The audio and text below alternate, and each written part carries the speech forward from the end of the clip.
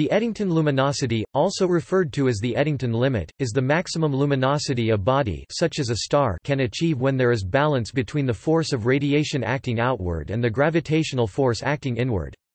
The state of balance is called hydrostatic equilibrium. When a star exceeds the Eddington luminosity, it will initiate a very intense radiation-driven stellar wind from its outer layers. Since most massive stars have luminosities far below the Eddington luminosity, their winds are mostly driven by the less intense line absorption. The Eddington limit is invoked to explain the observed luminosity of accreting black holes such as quasars.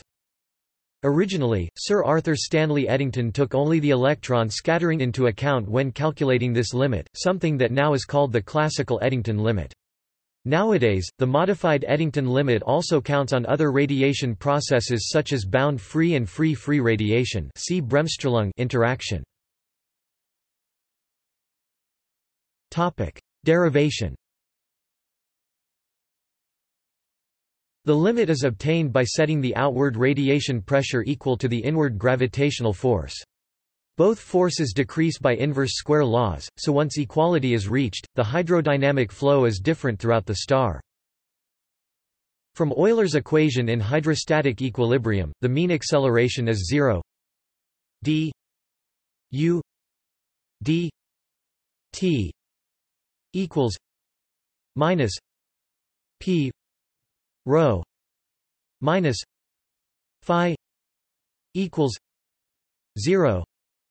Display style frac do dt equals frac nabla p rho nabla phi equals 0, where u display style u is the velocity, p display style p is the pressure, rho display style rho is the density, and phi display style phi is the gravitational potential. If the pressure is dominated by radiation pressure associated with a radiation flux F R A D display style F underscore rad minus P rho equals kappa C F R A D display style frac nabla p rho equals frac kappa c f underscore rad. Here kappa display style kappa is the opacity of the stellar material, which is defined as the fraction of radiation energy flux absorbed by the medium per unit density and unit length. For ionized hydrogen, kappa equals sigma T m P display style kappa equals sigma underscore T per meter underscore P, where sigma T display style sigma underscore T is the Thomson scattering cross section for the electron, and m P display style m underscore P is the mass of a proton. Note that F R A D equals D 2 E D A D T display style F underscore rad equals D caret 2 E dA dt is defined at the energy flux over a surface, which can be expressed with the momentum flux using E equals P C display style E equals PC for radiation. Therefore, the rate of momentum transfer from the radiation to the gaseous medium per unit density is kappa F R A D C display style kappa F underscore rad C, which explains the right-hand side of the above equation.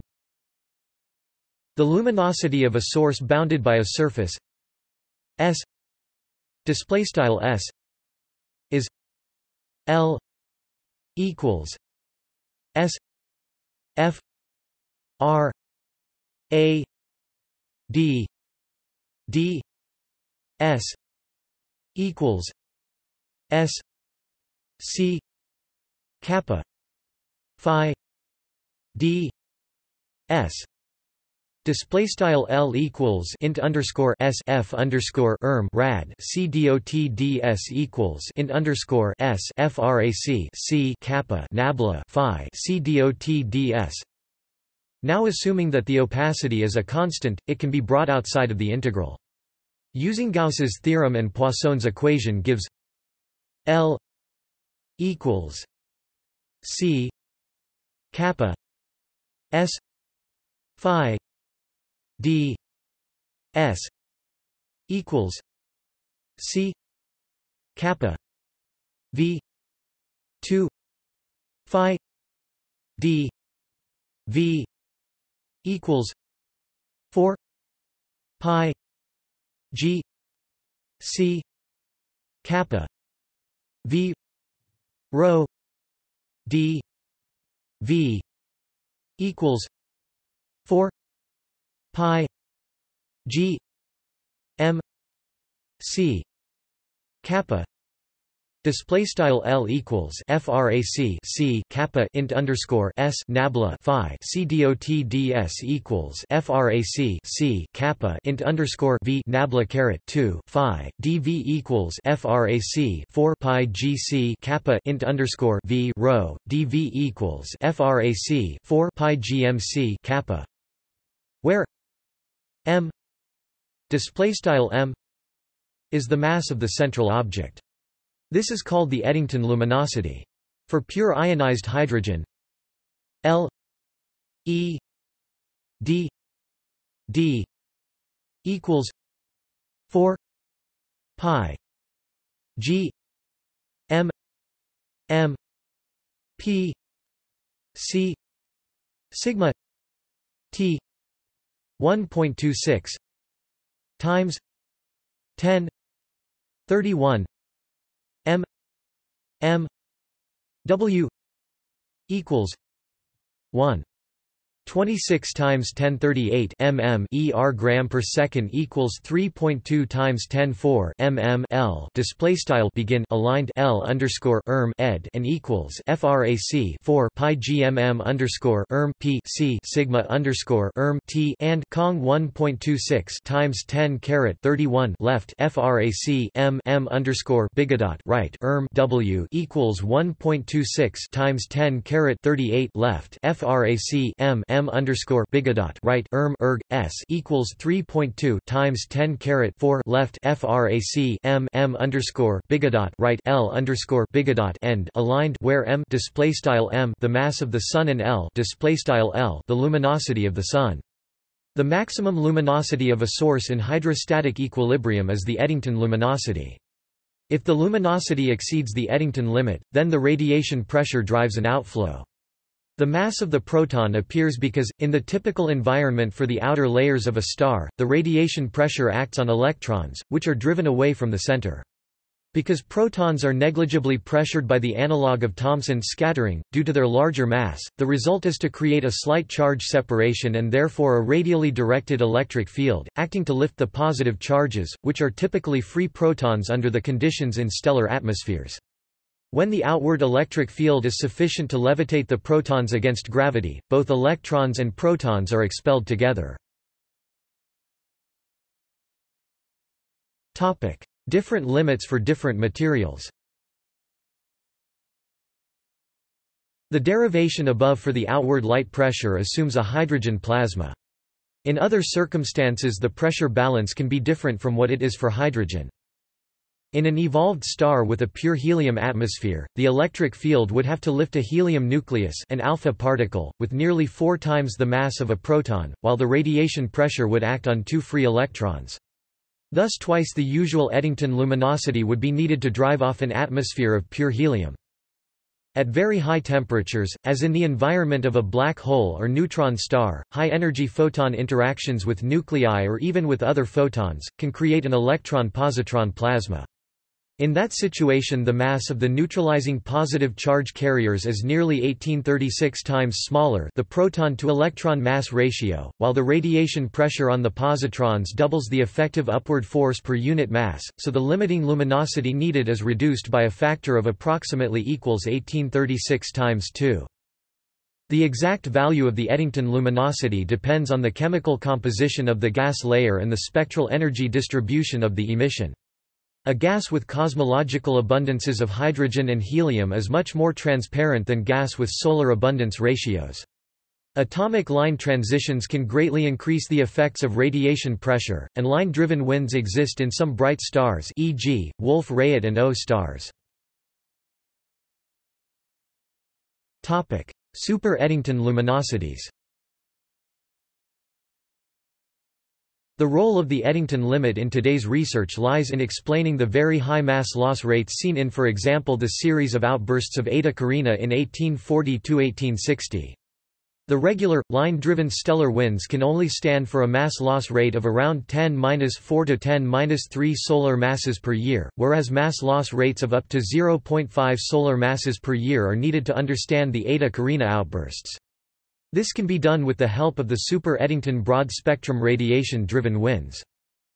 Gamma-ray bursts, novae and supernovae are examples of systems exceeding their Eddington luminosity by a large factor for very short times, resulting in short and highly intensive mass loss rates. Some X-ray binaries and active galaxies are able to maintain luminosities close to the Eddington limit for very long times. For accretion-powered sources such as accreting neutron stars or cataclysmic variables, accreting white dwarfs, the limit may act to reduce or cut off the accretion flow, imposing an Eddington limit on accretion corresponding to that on luminosity. Super Eddington accretion onto stellar mass black holes is one possible model for ultraluminous X-ray sources (ULXs). For accreting black holes, not all the energy released by accretion has to appear as outgoing luminosity, since energy can be lost through the event horizon, down the hole. Such sources effectively may not conserve energy. Then the accretion efficiency, or the fraction of energy actually radiated of that theoretically available from the gravitational energy release of accreting material, enters in an essential way. Other factors. The Eddington limit is not a strict limit on the luminosity of a stellar object. The limit does not consider several potentially important factors, and super Eddington objects have been observed that do not seem to have the predicted high mass loss rate. Other factors that might affect the maximum luminosity of a star include porosity. A problem with steady winds driven by broad-spectrum radiation is that both the radiative flux and gravitational acceleration scale with r-2. The ratio between these factors is constant, and in a super Eddington star, the whole envelope would become gravitationally unbound at the same time. This is not observed. A possible solution is introducing an atmospheric porosity, where we imagine the stellar atmosphere to consist of denser regions surrounded by lower-density gas regions. This would reduce the coupling between radiation and matter, and the full force of the radiation field would only be seen in the more homogeneous outer, lower-density layers of the atmosphere. Turbulence. A possible destabilizing factor might be the turbulent pressure arising when energy in the convection zones builds up a field of supersonic turbulence. The importance of turbulence is being debated, however. Photon bubbles. Another factor that might explain some stable super Eddington objects is the photon bubble effect. Photon bubbles would develop spontaneously in radiation-dominated atmospheres when the radiation pressure exceeds the gas pressure. We can imagine a region in the stellar atmosphere with a density lower than the surroundings, but with a higher radiation pressure. Such a region would rise through the atmosphere, with radiation diffusing in from the sides, leading to an even higher radiation pressure. This effect could transport radiation more efficiently than a homogeneous atmosphere, increasing the allowed total radiation rate.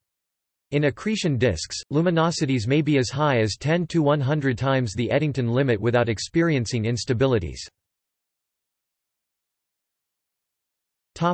Humphreys-Davidson limit.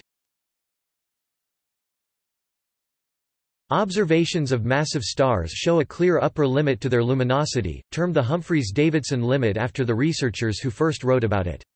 Only highly unstable objects are found, temporarily, at higher luminosities.